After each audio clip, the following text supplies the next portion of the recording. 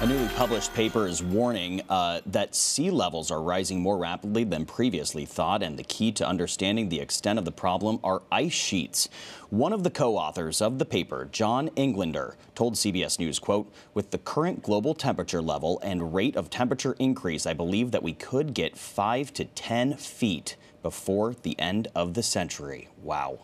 John joins us today to talk more about his paper. He is also an oceanographer and founder of the Rising Seas Institute. John, good to have you on. Before we get into your research, what are the major factors? Get us up to speed. What are the major factors which contribute to rising sea levels? Sure. Thanks, Tom. It's the ice sheets on Greenland and Antarctica. They hold 98% of the ice on land. And it's the ice on land that, as it melts, will raise sea level. That's the dominant factor. The second issue is that as the oceans warm, we have something called thermal expansion. There's a very slight increase in the ocean's volume just as the temperature rises.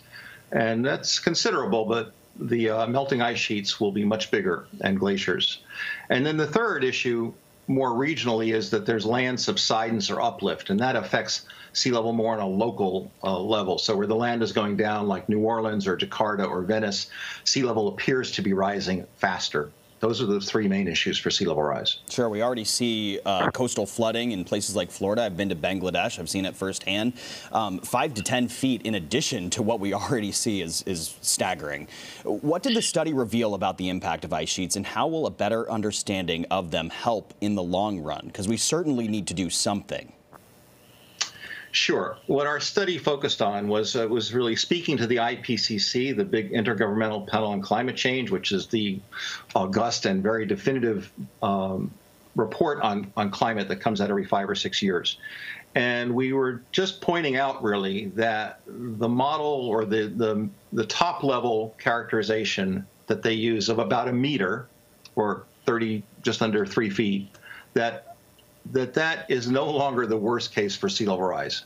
And we really got into the weeds a little bit in terms of explaining at a technical level why the models for ice sheet collapse are a bit lacking. They're a little primitive, actually. They're not nearly as sophisticated as hurricane models and generally the climate models.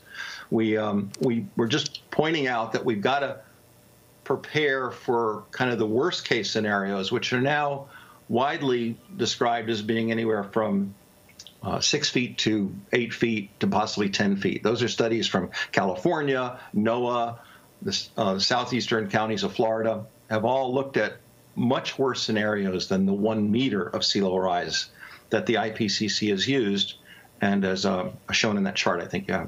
And obviously the implications of that is that it jeopardizes the safety of millions of people who live along the coasts in every country, every continent. If sea levels are rising more rapidly, what kind of impact will that have on climate change and global warming? Sure. Sea level by itself doesn't directly affect climate. It's the other way around, that on a warmer planet we have less ice, the oceans are warmer, so sea level gets higher, and the reverse happens. If we look back 2.5 million years, we've had ice ages pretty much every 100,000 years, and that was a natural phenomenon. What most people don't know is that with those 100,000-year ice age cycles, that sea level naturally moves up and down 400 feet. 120 meters, kind of mind-boggling to think about how the coast would change. It's been level for about 6,000 years, which is pretty much recorded human history, and that's why we don't think it changes.